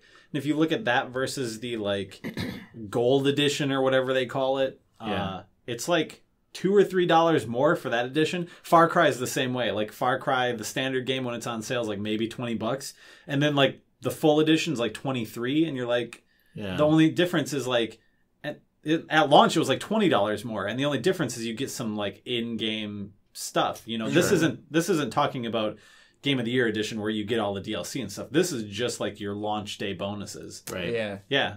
In that sense, I definitely would wait personally, but and that's I guess what I was getting at before with the whole Madden thing was exactly like that. Maybe someday we can get into this kind of DLC based thing, but for the most part people are willing to pay full price for a game that's eventually going to be $6. Literally in less than 365 days that game's going to go from $60 to $6, and they still buy it for $60. Yeah. And so as long as that's the case, digitally speaking, I think great, whatever. There are people who want to play it. Yeah. I'll always be like that for a certain subset of games. I will always buy them when they come out. Yeah. It doesn't matter. Yeah. No, I think for me, I do like buying games if it's a developer that I follow and they come up with a game, I will always buy it day one. Because I want to support them. And actually, it's interesting because there was their previous game, actually Force's previous game, day one, it was 99 cents. And then I think they had a window of 15 days. I don't remember. He'll have to let me know. But then it went up to $1.99. which is still not a lot of money. But so I thought that was kind of interesting that it was cheaper. You know, the entry level was cheaper. But then all those people who downloaded it at a cheaper price, I mean, they have friends. You know what I mean? True. They talk about it and whatever. That like, I think sales are integral to any sort of model. I do think it's strange in the digital realm that something can be 10% of what it was within the past 2 years. You know what I mean? Like, you don't really see that in the physical realm. Like, it's on clearance. It used to be $90, now it's $9. Like, it just doesn't happen that way. Yeah. But you do see that in digital games. So yeah, I think with digital, there's also a convenience factor. Yeah. Like, that comes into play for me, at least, and I'm sure it's with everyone. Yes. Like, you're sitting on the couch being like, well, I could go to Jake's store and get this game, or I could just be like, hit X, and then just sit here and eat Cheetos and watch, like, Stranger Things while the game downloads. Yeah. And, oh, it's done. Now I'm going to play it. Yeah. That's absolutely true. Like, so sometimes I'll just buy a game, you know, full price because, one, I want it pretty soon after it launches, and two, I'm just going to get it because it's convenient to download it that way. Yeah. After a while, I've learned to consider whether I'm going to sell that game back or not. Sure. That's where a physical copy comes in my mind. Yeah. If you're going to be done, you're going to be done. Yeah. But I agree. I'm the same way. If you support the developer, if you like the developer or the IP or any of that stuff, support it. That said, I should say that sales can be dangerous. You know what I mean? Like, if they overdo it to the point where earlier in this podcast, I did straight up say, like, you know, it's going to be on sale someday. Why don't you just wait until it's on sale? Yeah. That, you know, I mean, I'm sure there's plenty of consumers that think that way. Well, but again, I think that core fan base, they keep it going. Yeah, we'll see. And that, to be fair, that, like, even going back to the wrestling games, right? I never buy those games full price. But you buy them every year. I bought 4. So I bought 4 in the last 5 years. I think. Ironically, those games don't go on sale as great of deals as other games do. It is true. Call of Duties and stuff are rarely ever a good price. They're almost always dropped down to like maybe $10. Yeah. If you're looking at like a digital thing, like from Activision and stuff. Maybe the Maddens and some of the sports games maybe a little bit more, like a $4.99 to a $10 if it's 2 years old to 1 year old. But yeah, those games don't drop as much. But interesting that you said that, though, because digitally, Madden, the last year's Madden, was $15 on a sale just a couple weeks ago. Yeah. Usually it's like the last year is like $15 to $20, and then like 2 years, because I noticed it with like, I think it was one of the wrestling games, is like 5 to 10. Yeah. You know. Yeah. So anyway, get a hold of us. Thanks, Mick, for asking that question. And you as listeners can also get a hold of us. It doesn't have to be game related. If you have a question for us that's not game related, we would be happy to answer those questions too. Maybe. Don't get too personal now. All right. Well, thanks everyone. And for Jake and Matt and myself, thanks everyone for listening. And now our interview with 4 Horses.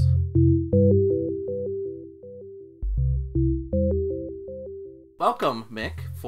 Thanks for taking time out of your schedule and meeting with me and doing the interview. I really appreciate that. No problem at all. So tell us a little bit about yourself. What got you into doing game dev, and what inspired your name for 4 Horses? Really, game dev, I was born in the early 70s, so I sort of grew up through the birth of commercial video gaming. Sort of remembering seeing Space Invaders and the like in the arcades, and being fascinated by the fact that with games you could control the pictures that are on the TV. It was sort of the technology behind it, I think, originally that got me interested. So I like many kids of my age, we ended up with a home computer, and one of the things that typical bedroom programmer story really, we'd type listings in out of magazines and fix the bugs and pull them apart, try and work out how they were doing what they'd do, and before we knew it, you just learnt to program. So that's sort of really what happened there. Nice. A bit more about myself. I didn't mention I'm a parent myself. I've previously worked in a video game retail store, and I'm a developer, so I'm sort of all three of you rolled into one. Nice. Yeah, actually, I was born in the 70s as well, so we have a lot in common in that in that respect of playing the arcade games, remembering arcades actually, because I talked to like Matt and Jake, and they're like, I don't remember arcades. Yeah, arcades were big in my life, definitely. Yeah, me too. But they Four Horses, the name for Four Horses, that came from my grandfather. He had various unrepeatable stories that he used to tell, and one of them included the phrase "four horses," and it sort of we decided we were choosing between that and "No More Magic," which came from an equally inappropriate story, and Four Horses won out. So nice, that's awesome. Yeah. And how long have you been creating games? Well, since I was about 10, in terms of writing things that could be classed as games, but doing it professionally, I started in about the year 2000. I not initially creating them. I managed to talk my way into the games industry as a tester. A friend sort of suggested that I'd be good as a tester because I used to play games to destruction, and I seem to think of at the time of the games industry as being this mythical fantasy place that no one really actually worked there. Games just came out of unicorn farts or something. I don't know. So to prove him wrong, I sort of applied for a job and ended up getting it. I wasn't really expecting to. And while I was there, I just sort of demonstrated that I could program and try to work my way into a developer role, which it took a little while, and it was actually the creation of Digger Dan that ended up basically showing people that yes, I can do this. Yeah. So, yeah. Nice. Yeah, and your first game actually was on the DS, right? Yeah, DSi. It was developed on the DS as a homebrew project, but then obviously digital publishing came along, so the DSi was an easy way to actually get it out under customers' noses. Nice. And I know this, but for our listeners, Dan is your son's name, right? Like that was named after your son? That's absolutely right, yeah. And nice. Also, other bit of trivia about my son, Kid Tripp launched on his birthday this year. That's awesome. That's really cool.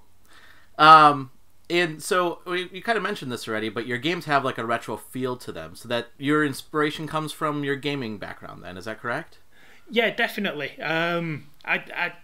I remember when the advent of 3D came along, and there seemed to be a few games that tried to transition from 2D to 3D, and they didn't really work. I mean, everyone hails Mario 64 as a classic, but when you play Mario 64, it doesn't play like a 2D Mario game. It's a great game, don't get me wrong, but it's not the same experience. I think Metroid's translated to 3D far better. I think that'd be a better example.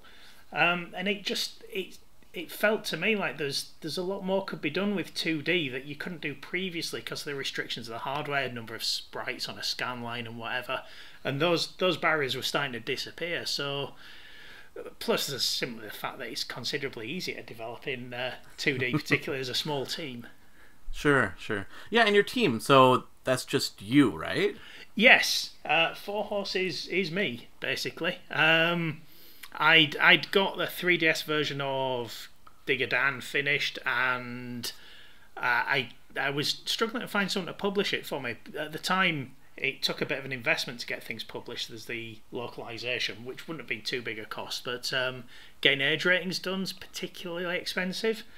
So I've been sat on a finished version of it for quite a number of years, and then I ended up sat on a little bit of money, and the Is it IARC? Yeah, IARC, the Age Rating Coalition, came along, which made age ratings free for downloadable products, and I just decided, well, set up a company, do this myself, talk to Nintendo, see if they'll have me, and yeah, that's where it went. Nice. So your games, unless I'm incorrect, but I think it's only Nintendo products, right? So far, I've only published on Nintendo platforms. The main reason for that is I sort of have to confess at being a Nintendo fanboy somewhat. Have we got an Xbox? We've got an Xbox somewhere in the house. We've got a PS4 as well. I love Crash Bandicoot. But what I would say is I love Nintendo games, and Crash Bandicoot is one of the best Nintendo games that Nintendo never made. So yeah, Nintendo tend to make the sort of games I like. They tend to make systems that I don't know why. I just tend to prefer them to the other other manufacturers. They seem to be sticking rooted a little bit in the past. Sort of last to adopt massive online setups and not so big on. Well, they didn't seem so big on microtransactions to start off with, and add-on content and the like. Although they seem to be getting there now, which is a shame because they're the sort of things that I personally don't like. But there'd be nothing stopping me going to the other platforms other than the amount of time it takes then to get familiar with them and understand all the process that they're involved in getting the games through submission and out on the store shelves. I'm not against it. I've just not got any real pull to do it at the minute. Sure. Yeah, is it difficult to get your games listed on Nintendo platforms? For me, it wasn't, but I already had a track record with them, which certainly helped when it came to apply to be a developer. I understand it was fairly easy to get things onto the Wii U through they had some sort of web framework that they could offer. I think people could essentially develop without the hardware, and then Nintendo did whatever finishing off to get the game running on the platform if anything was involved at all. So I think it was quite easy in those respects. But for me, I've been, like I say, I've because through my day jobs, I've been a software developer at the video game houses and published games on 3DS through them. They already knew me, so yeah, getting development status there was really easy once I got the company set up. Switch was a little more difficult. I sent off a couple of emails that pretty much got ignored, and then I saw an announcement saying that they're now open to other developers. Sent off another email which seemed to get ignored, and then about 3 weeks later they said, yeah, okay. Oh, it's you. Okay. I dangled Kid Tripp under the noses, that's what. Yeah, right, exactly. Hey, got this game here. Yeah, pretty much. The truth of it is, though, at the time I didn't have an agreement to do a Switch version, but we won't go into So, what obstacles have you faced as an indie developer, and what did you do to overcome them? There weren't really many obstacles. Like I say, it's sort of been quite easy because of the past experience. I mean, the difficulties I have aren't any difficulties with getting access to the platforms. It's more been difficulties really having spare time to do it because Four Horses is entirely a part-time venture. I've got a day job that I'm contracted to 37 hours a week and get home and I just don't really want to do more stuff. Oh, I know that. And you have a kid, right? So like, yeah, takes up time too. I do. He's getting a little bit older now though, so he's burying himself behind headphones and a laptop screen a lot, so that makes life slightly easier. I can become a bad parent and not feel too guilty about it. So does he play your games, by the way? Does he? He's played Kid Tripp a lot more than Digger Dan, which sort of irks me because I don't see Kid Tripp as being my game so much. I'd like to think at some point he'll get around to playing Digger Dan and complete it. I'm just keep trying to goad him into it, saying, "Well, hey, yeah, I understand it's too difficult for you." Nice.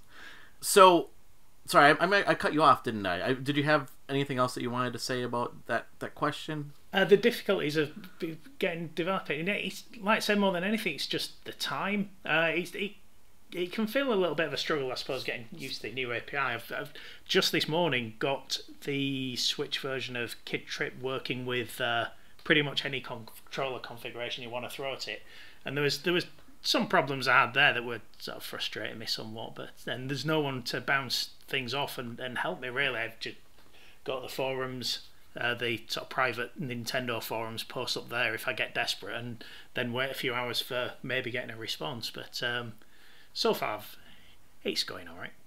Nice. Yeah, I would assume that probably is the most difficult part is because I work in IT as well, right? And the nice thing with where I'm at, if I have problems, I can throw ideas off other people. Being, your own company, yeah, it's just me. yeah, very much so. Very much so. The admin side of the company is horrible. I had to do my company tax returns last week or so. That was a painful process. But oh, I'm sure. that's too boring to go into now. So this week's topic has to do with AAA games in the gaming industry. And we asked if it harms or helps the game industry with yearly releases of AAA games. So as an indie game developer, how do you see yourself fitting into the gaming industry? And what do you think of yearly releases of AAA games? Does it help or hurt the gaming industry? And also as an indie game developer, does that help or hurt you? I think in general, AAA release. I mean, by AAA, we're talking quality of the title or the budgets, the size. Well, so we're talking. We talked more about like the Maddens, the Call of Duties, the Assassin's Creeds, those publishers that come out with those AAA games every year, pretty much. Versus like maybe the Naughty Dogs. I mean, they come out with games, but that's not yearly. That's typically like every 3 to 4 years. So it's more the schedule. I don't really think any release particularly can harm the industry as long as it's of a good quality. Really, the more good quality games there are out there, the more people hopefully will get drawn into the industry as players, and therefore the more customers there are, the more money there is floating around for everyone. I think if the quality starts to slip, then that can sort of damage the industry and maybe turn people off and essentially turn customers away. But I don't really see it affecting me so much. I think the biggest problem that affects my business is visibility. Sure. Getting my title seen by enough people in what seems to be a very crowded marketplace, particularly on 3DS. But I think even on Switch, even though it's only like 6 months old, it just feels that it's getting very crowded. There's news of new releases just about every day, more things appearing on the eShop, and as a small developer, that is a worry. Yeah, and it's interesting that you said that, because we talked about the fact that Wii U probably struggled with the fact that they didn't have as many releases. So the AAA games probably came out once every couple of years, and independently, like there wasn't a whole lot of third-party or independent games on the Wii U, and I think that's why it struggled. And it's interesting to hear you say that the Switch already 6 months in, and you feel like the space is crowded already. Yeah, it sort of feels like it. I'm looking at it purely from a very selfish point of view. Every other person's game that's coming onto the eShop is going to be competing with mine, so they can clear off, as far as I'm concerned. But I might have that wrong. I think it may just be paranoia from the fact that Kid Tripp hasn't performed as well as I would have expected on the eShop so far on the 3DS. That may change if the title goes on sale at some point. The biggest problem I have, and this is one of the barriers I should have possibly mentioned before, the biggest problem I have is I have no experience of the marketing side of things. I have no experience of the sales side, I have no idea what to expect in terms of sale figures. So I get these ideas in head that I put one game out and I'll be retiring next week, and then it doesn't come true, and I start wondering what I did wrong. I'm just getting very nervous seeing the number of releases that are coming out on Switch. They're getting lined up. Like I said, they just seem to be appearing every other day. Yeah, and that eShop's going to be getting full, which isn't a bad thing for Switch owners.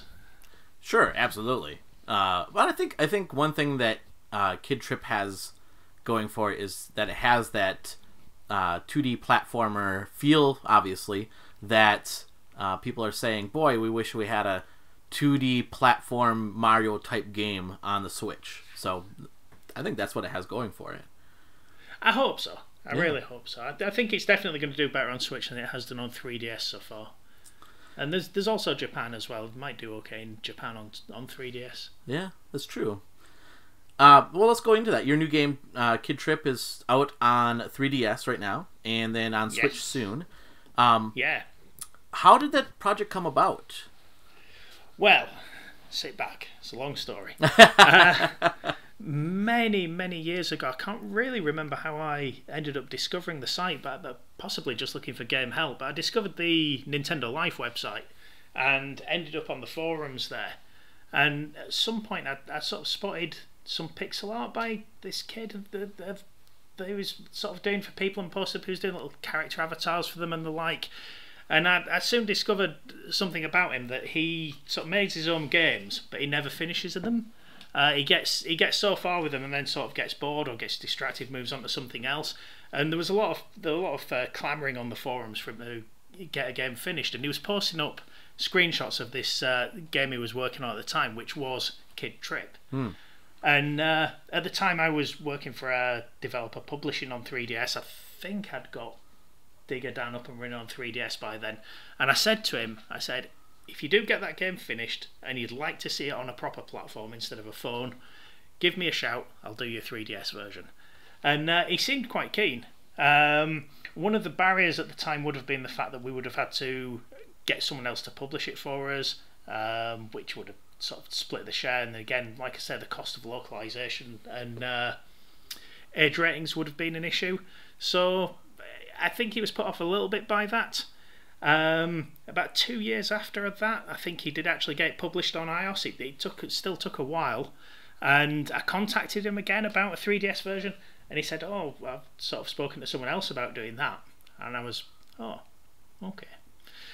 Many years later, in fact, this year, in about January, I was chatting to a colleague at work, and he just mentioned this game on his iPhone that he really liked. And it was Kid Tripp, and it sort of reminded me of the game's existence. And I thought, well, where's this 3DS version? Yeah. So I contacted Mike again and said, 3DS version, what's happening with it? He says, well, they're supposed to be doing that. I've sent them the source code, but I've not heard anything since. I'm getting a bit frustrated with the lack of communication, but I'm busy doing the sequel at the minute, so I'm not that worried about it. And I basically talked him into letting me loose on the source code with no guarantees whatsoever. And I had the game up and running on 3DS in 3 weeks. Wow. And he was pretty much blown away. Wow. So he contacted these other people and basically made the decision that they weren't going to proceed with it. Oh my gosh. And I did. Wow. So that's how it came about. Wow. And is he pleased with the final product? Yeah, he's extremely pleased with it. He's I made quite a number of changes to it. For example, just localization for one. His version didn't support multiple languages, and I gave him access to the source repository as well, so he could see what I was doing. Sure. So he saw a number of things, and he basically said I've done a much more professional job than him, which I was quite pleased to hear. Yeah. But, there were other little things as well. I came up with a system of recording my inputs. And then if I failed at a level, when it started the level again, it would play back the inputs that I'd done previously, and I could interrupt it and say, okay, this is where I messed up, I'll take over from here. And that way I could get a perfect playthrough, a recording of all the key inputs to do a perfect playthrough from start to finish. Nice. But I convinced him that was actually AI that I'd written to play the game. Did he believe it? I think he did at first. I had to fess up. That's funny. But yeah, that was useful for testing, just so that whenever I'd made any changes, I wanted to make sure I'd not broken anything, just let the game go and play itself through from start to finish. Nice. Yeah, I remember, I think you may have posted saying, who can beat the score? And I said, I'm going to beat that score. And you're like, yeah, good luck. Well, actually, the score that I posted on Miiverse, I went and posted the wrong screenshot that I've grabbed. I lost a life on that one, but I have had a genuine, honest playthrough from start to finish with no cheats whatsoever, with no lives lost. Nice. It took a lot of effort. Yeah. I gotta say, I'm stuck on 4-2 right now. Right, okay. Yeah. Is there any talks of bringing Kid Tripp 2 to the 3DS and Switch? It's obviously been mentioned. I don't know what I'm really allowed to say, because it's not my game and I've got no agreements to do it. But it's made in Unity, although it is getting ported over to Monogame as well, for the Steam version. Okay. And I think Mike's definitely keen to see it on Switch, but I sort of point out to him that's something he could do himself. Now he's got a bit of a rapport with Nintendo himself, he could just set himself up as a developer and publish it. Doing a Switch port of it, I would feel guilty taking his money, to be honest, because it wouldn't really take much effort. Yeah. Well, that's really nice of you. I do my best. So the other thing I saw that you created a blog where you chronicle your work on bringing Kid Tripp to the Switch. So we had to ask, where did you get the inspiration to make that blog first? Oh, that was totally from Matt doing his blog. Oh, was it really? No, Oh, I'm okay. sorry. Just kidding you. Matt, sorry, I had to do did that. you hear Matt say that in the last podcast? I did, yes. Yeah. Absolutely. That simply came from way back when Apple first launched their App Store. I remember they were showing off Monkey Ball, and they were making a big deal of the fact they got ported to the platform in just 1 week. And then when Nintendo announced the Switch and they're showing some of the games that were coming along, they're saying, oh, and they managed to port this game over in just a week. And the figure sort of started to stick in my head, and I thought, well, I wonder if I can do Kid Tripp to Switch in a week.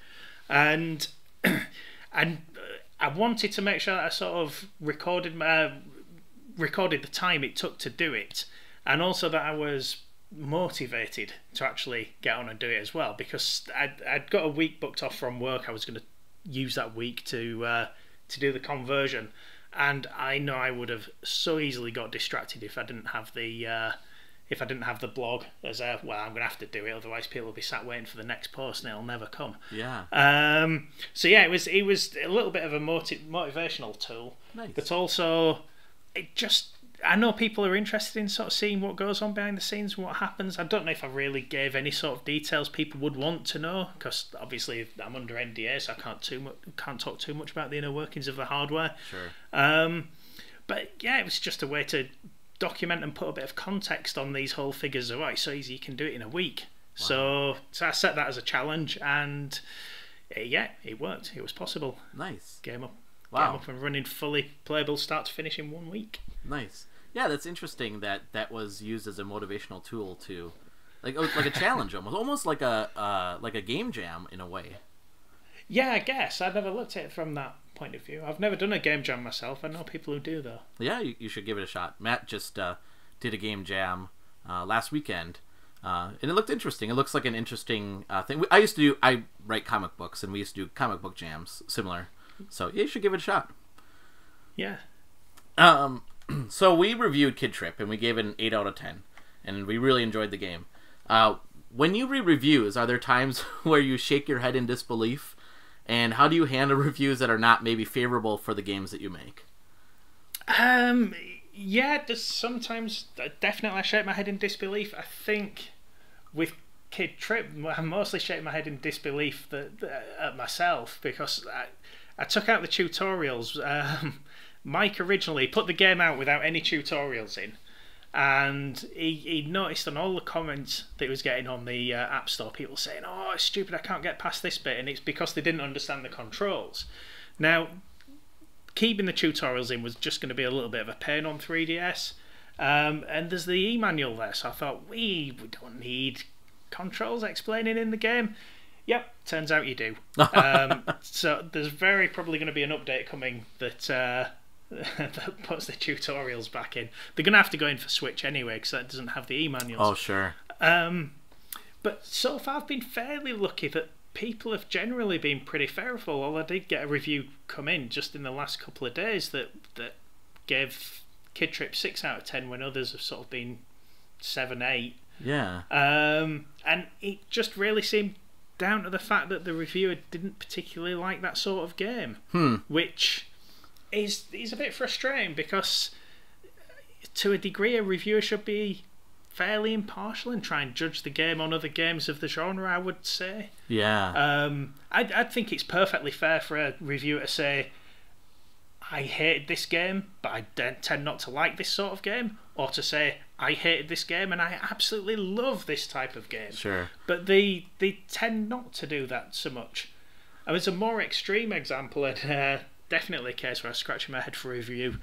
A company I used to work for used to put out these hidden object puzzle games. Now, they definitely weren't my sort of game, but they were all built on the same code base, on the same templates. They were pretty much just asset flips under the hood, And they had 2 games out within about 2 months of each other that used exactly the same code base. The only difference was the content, the actual scenes themselves. And 2 different reviewers on a particular website got them. And one of them was, I think he pretty much said that it's not his sort of thing, but compared to other games in the genre, it's okay, and he gave it a 6 or a 7.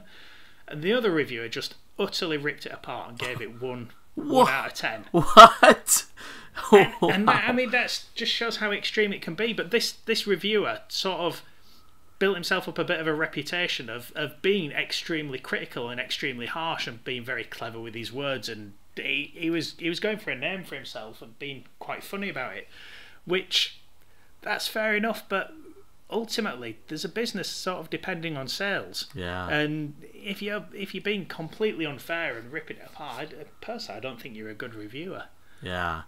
Well, that's an interesting thing that you said that, because we talked about that in our last episode as well, where it feels like with YouTube, there's a lot more people like reviewing games on YouTube, and I think some of it is that they try to make a name for themselves and try to be funny, right? And yeah, a lot more people tend to gravitate towards the negative pieces versus like being positive about things, and like that gets more clicks than somebody coming out and saying, this is a great game and here's why. And I don't know why that is. It's just a weird phenomenon. It's probably the same effect where comments that you get on videos people only tend to comment about things if they've got something negative to say. Very, very rarely will people ever give positive feedback. Yeah. So it's probably a similar mindset. Yeah. Interesting. So you're very active with the gaming community, both on Nintendo Life, which I'm also a member of, and then Miiverse, which I also am a member of. So what have you learned from your interactions with the gaming community, and has that ever influenced in what you do in a game? Influenced, possibly influenced. Mike was sort of keen to maybe give a go with Kid Tripp of getting rid of the auto run aspect for 3DS, since you've got a better control method, and I was dead against it, mainly because he spent quite a long time designing and balancing those levels around the fact that you were playing this on a screen with 2 buttons, and yeah. I just don't think the game would have played the same at all if you'd have had full control over the character. So I was against it, and the thing that you've got to do is you've got to understand that the comments of one person are not the comments of everybody, and you will never ever make a game that absolutely everybody loves. So you've got to a degree, ignore the negative comments, but not ignore them as well. Obviously, like I said, there's comments about people not understanding the control, so we've taken that on board. But what I certainly would like to do, and I've not discussed this fully with Mike yet, but I would like to take some of the assets from Kid Tripp and make some sort of sequel that isn't auto-run, but it's a bit more mini Metroid-like. Oh, wow. Bit more exploration-based, and yeah, like I say, it's not fleshed out. Don't go expecting guaranteed releases of this game or anything, but next week, right? Pretty much. That's awesome. But that's based on the fact that quite a lot of people have commented and said, "Oh, this looks really good. Oh, it's auto-run." Yeah. Wow, that would be amazing. And I think you're right. I mean, the game would have been not the same. I think I would have get past 4.2 pretty easily if it was not an auto runner. Yeah. I know that I tried to influence you by adding a level editor in Digger Dan. I still think you should do that. I sort of agree. But there's not enough players out there, I'm afraid. You wouldn't be able to share levels with other people over the internet so easily because there just simply wouldn't be enough of them making them. Yeah. But yeah, it was something I thought long and hard about, I've got to say. Oh, because of my question? No, I'm just kidding. I'd already considered it. I'd considered it during development. Nice. So what percentage of this is from Jake, actually, this question. What percentage of the workday do you spend as a business owner, and then what percentage as a developer? Basically balancing the time between branding, promotions, networking, and selling your product compared to actually conceiving and building a game. Well, the branding, networking, and all that are all the things I'm utterly hopeless at. I don't really. It's not something I've particularly considered. I do the things I have to do, the business side of things, dealing with keeping the accounts up to date and the like. I just do those as they come around and the need arises. But because I don't work a 9-to-5 job doing Four Horses work, it's difficult to sort of break down how much time I do spend doing anything. I do know that I need to do better with my marketing, though. Yeah. That's probably the most difficult part as being a indie game dev, is that trying to get your name out there and try to brand your product. Yeah. I mean, I have noticed a slight increase in sales in Digger Dan since Kid Tripp went out. So really? I think getting more product out there. Yeah, I think there's an effect that people have seen Kid Tripp and maybe done the whole, oh, what else has this person made? Which is something I've never done myself, so I've never understood why that feature's ever there. But yeah, I think maybe people are doing that. Nice. Unless it's just an anomaly. Nice. Well, that's awesome. That's a good, good reaction, I guess, to the game. That's nice. I also saw that Nintendo Life gave your game a good score too. I think it gave it 8 out of 10, right? They did. They gave the original Digger Dan on DSi 8 out of 10 as well, which nice. Blew me away. I'd have been happy with a 6. But yeah, and then they gave the 3DS one 7, which I don't understand. Yeah. 25 extra levels. Yeah, right. So what's next for Four Horses then? Well, there's a super secret project that I'm actually working on now instead of doing Kid Tripp on Switch. I've been asked to do a quick port of a Unity game. It's not Kid Tripp 2 onto Switch. So I'm sort of secretly doing that, and I'm not allowed to talk about it just yet. Okay. But I mean, it's not my work anyway. I can't claim anything for it. But that should be appearing hopefully very soon. As I've mentioned, I would like to do a collaboration with Mike Burns, who, if that wasn't clear from previous things, is the original creator of Kid Tripp. I love his artwork. He's got good skills with design that I don't have. I'm fine with programming C++, which he hates. So hopefully we can combine our skills and do something together. But we'll have to see. Nice. I don't like to give too much away because I have ideas floating around, but if things don't come to fruition, I don't like people to be sat expecting them. I've known other developers who will announce games and then get people all excited about them, put a load of work into promotion, and then never deliver. Yeah. I don't want to be that person. Yeah. No, I get that. Have you ever seen that documentary on Netflix called I think it's called Indie Game Dev or something along that line? Yeah, I have seen that. Yeah. It is every time I talk to a game developer, any game developer, and that's the first thing that comes to my mind is some of the the pains that they go through and some of the feedback that they get when a game doesn't necessarily release on schedule. So. Yes, yeah. I mean, there's too many factors. Even so much as giving a release date, there's too many factors that are way out of my control to want to even try. So I've got to get Kid Tripp through Nintendo's approval process. Sure. And I've never submitted a game on Switch before, so there's no way it's going to pass first time. There's bound to be something I don't know about, and yeah, that instantly pushes you back at least a month on your release date. So sure. Yeah, that makes sense. Well, Mick, how can people get a hold of you if they want to follow you or reach out to you or even see what projects you have coming up? Well, there's my website, which is fourhorses.co.uk. There's a contact form on there if anyone wants to make use of that, or they can find me on Twitter under my company name, which is @4horsesgame. That's FOUR. Rather than the number 4 or the word 4. They're probably the easiest ways. Nice. I do have gamer tags that I don't use, so that would be a complete waste of time. I don't have time to play games. Right. Yeah, too busy developing. Yeah, I can understand that.